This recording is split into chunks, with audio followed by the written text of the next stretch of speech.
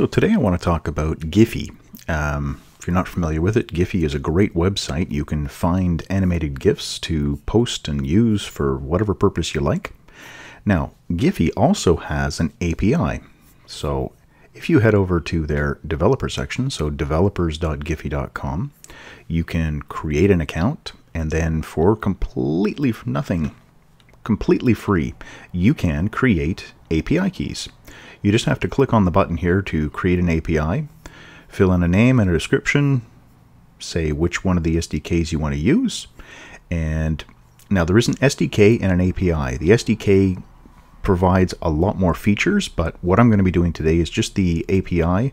So you can quite simply from a web page make a request and get back images, titles, details about the images.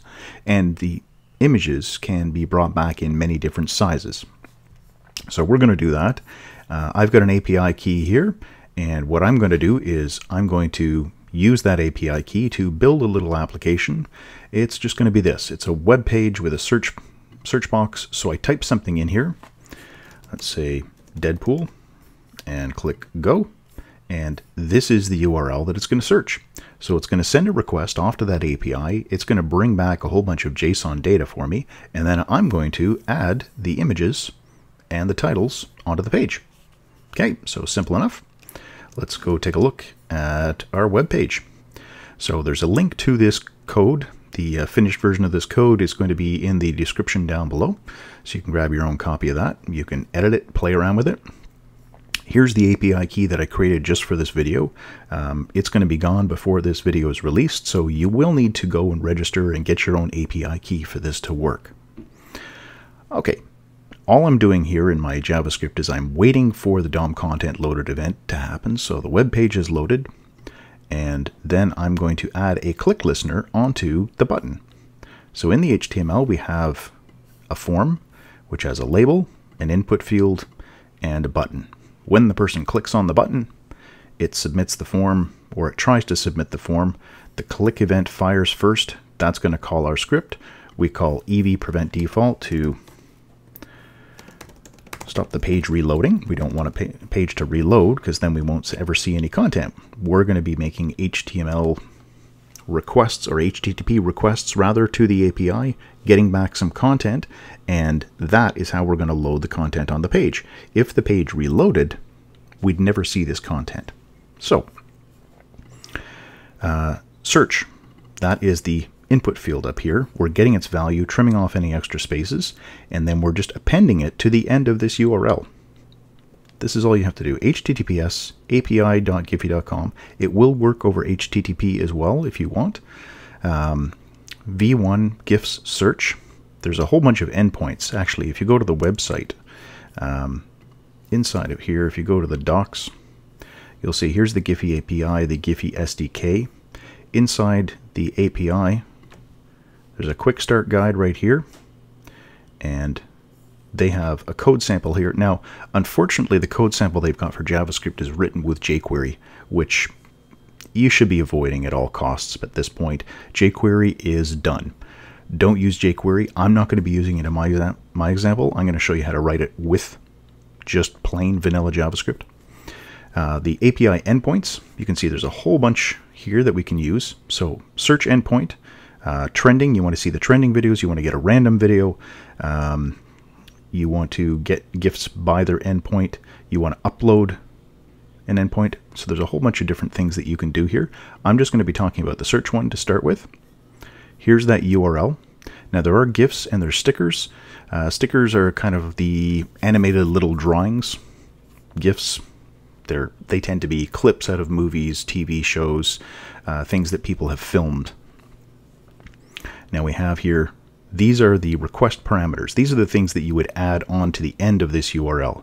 So you'd put a question mark at the end here and then say API_key, all in lowercase, equals whatever your API key is. And then an ampersand, and then Q equals what's the string that you're looking for. They have as an example here cheeseburgers. Limit, this is the number of results you're going to get back. Offset, let's say I wanted records 10 to 20. I could say I wanted 10 records starting at number 10 would be the two numbers I provide. That would give me 10 through 20. or 10 through 19 rather. Rating. So this is whether it's G, PG, PG-13, or R-rated, just like movies. Language, if there's specific languages you want things to come back as. And we don't need the random ID here. Okay, then when it returns a response, so we do our AJAX call to the server, what we get back inside of our JSON file, there's three main properties: data, pagination, and meta. Meta basically is just saying it was a successful response. It'll give you the, if there's an error code, it'll be in here. If it's a 200 response, we're good to go. Data, this is going to be where we find the title and the different versions of the images. Pagination, this will tell you how many records in total there were possible. So if you provided different numbers up here, it'll say, okay, this is how many you could have gotten. You're on page number X of Y, and so on. All right, so let's build our little example here.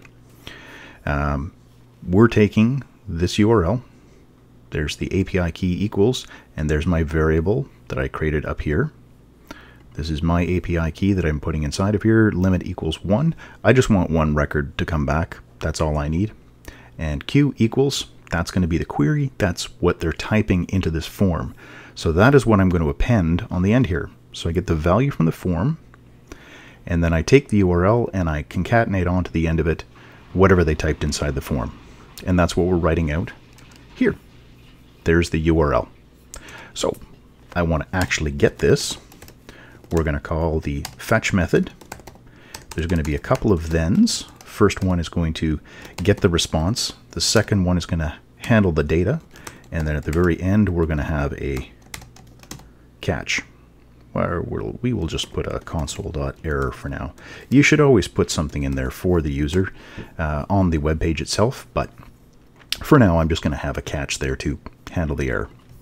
Okay, as with every fetch, when it comes back, we're going to be getting a JSON file. We want to extract the JSON text from that as an actual JavaScript object. So response, we're calling a arrow function here, response.json. This is also an asynchronous thing, which is going to be handled by the promise. So this response, whenever we get it back, is going to be passed down to here, and this is going to be the actual content, the JSON content, the JSON object, everything. So remember, as we said before, we have a data property, a pagination property, and a meta property. We can write those out. So console.log, we'll say content.data, console.log, and this will be the meta one, content.meta. Okay, so let's save that, take a look. We'll come in here. I'm searching for Deadpool again. And here we go. So there's the meta information. As you can see, there's not a lot inside of here. The message is okay. The status is 200. That's good enough. That tells us that everything worked. So good practice would be to check and make sure that inside the meta object you actually have a status 200. Because the way the API is built, it's very solid. So when you make a request, you're pretty much guaranteed, unless you've got a network problem, you're pretty much guaranteed you're going to get a response. But if something went wrong on the server, we need to know, we want to know whether or not this worked, if we're getting the response that we want. So come into the meta, check that the status is 200. Now the data object, this is where we find the one or more objects that contain all the information we want.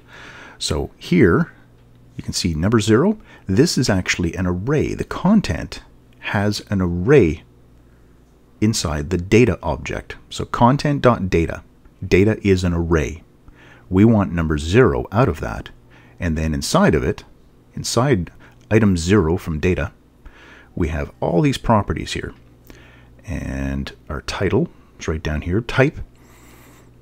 If you want to check for things like whether it's an MP4 or a WEPI or a GIF, you can do that inside of here. Here's the rating. You can check for that as well. Images is also an object with a whole bunch of possible values here. You can see all the different versions of the images. Now what I'm going to do is I'm going to use the downsize. So content.data, square brackets, number 0, .images.downsized, and inside downsized, there's a URL property. This is the one that we're going to use to actually display it. There's also a downsized still, so if you want to display sort of a fixed thumbnail version of it, and then when the person clicks on it, you start to play the actual animated one, it gives you that option as well. So there's downsized still and the downsized. The downsized will be the animated one. All right, so let's add that inside of here. So we've got the data, we've got the content. Now what we want to do is we want to actually build some HTML. So let's create a figure element, a image element, and a figure caption.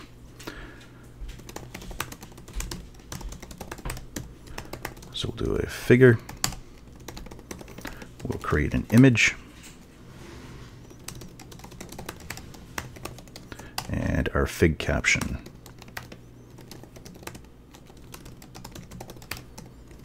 Now you can create whatever HTML you want, but for my example, this is how I'm going to do it.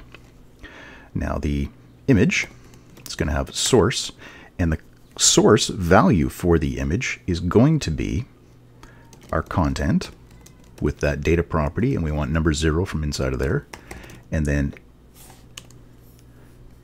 right here, the images.downsized.url.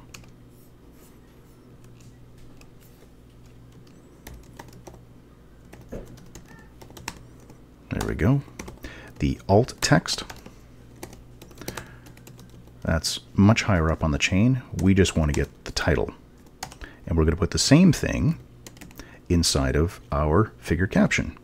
So we'll set its text content to content.data number 0.title. There we are. Now let's just put this all together. So we're going to say the figure, append child. We're going to put the image inside of there. And then we're going to also put in the figure caption. Now we want to put our figure onto the page.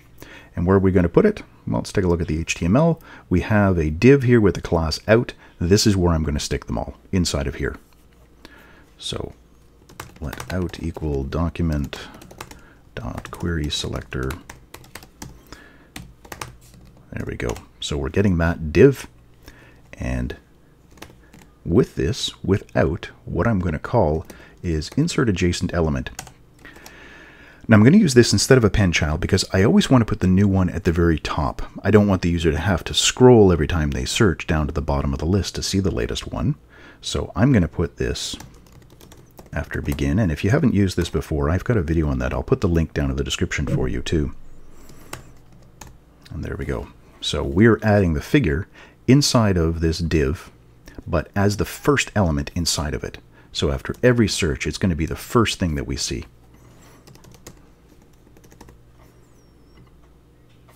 There we go. There's Deadpool, and there's the title down below. I want to search for something else. There's Hobbit. Kittens. Everybody loves kittens. Here we go. Puppies. Now you may notice here that after every one of these, I'm having to double click here to erase that.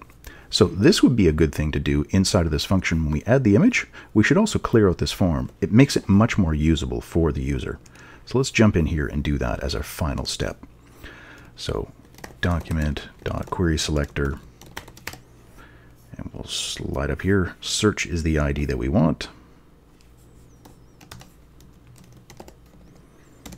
.value equals empty string. There we go. So we've emptied it out now. Deadpool, that worked. Can't seem to spell Hobbit this morning. There we go. Kittens. It's Shark Week, so let's put some sharks. And there we go. And I've got a little bit of CSS up at the top of the HTML file as well to allow for some dynamic sizing of these. But there we have it. And that's how you use the Giphy API.